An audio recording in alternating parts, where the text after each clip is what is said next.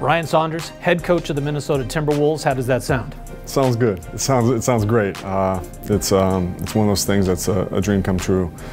So the opportunity is unbelievable. I'm just so thankful for all the people in this organization and this state. Is this a dream job for you? This is a team, an organization you basically grew up with. Yeah, this is a dream job. It's a dream job for a number of reasons. You know, having a cornerstone player like Carl, and then also a player to go along with him, and Andrew, and then just the roster in general. I mean, we have such great people, and then also talent. It's something that's special to have for your first, full-time head coaching gig. And then also, just the organization.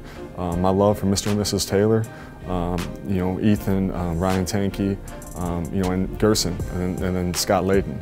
Just the people, the decision makers. That type of alignment that doesn't come often, and obviously the narrative of the fact that my dad coached here. That's very special to me.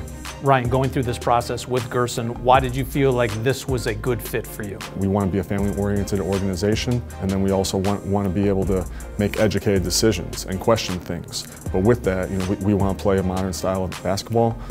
We want to attempt to get more threes up, good threes. Defensively, you'll see some different things, and I can't give you all the secrets, Alan.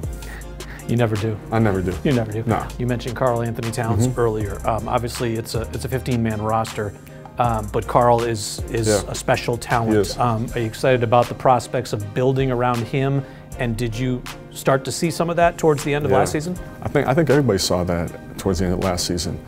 Just how special Karl can be, and how special he is. Just being able to build around him is something that not a lot of first-time head coaches get the chance to coach a guy like Karl Anthony Towns. And there's a number of other things that get me excited about this group. Having Robert back, I believe he'll help our defense greatly. We're going to have a great approach to things, an approach that we want players to enjoy the work, enjoy the, basically embrace the grind and focus on getting better each day. And with that, we feel like great things are ahead. I'm just blessed and so thankful for this opportunity.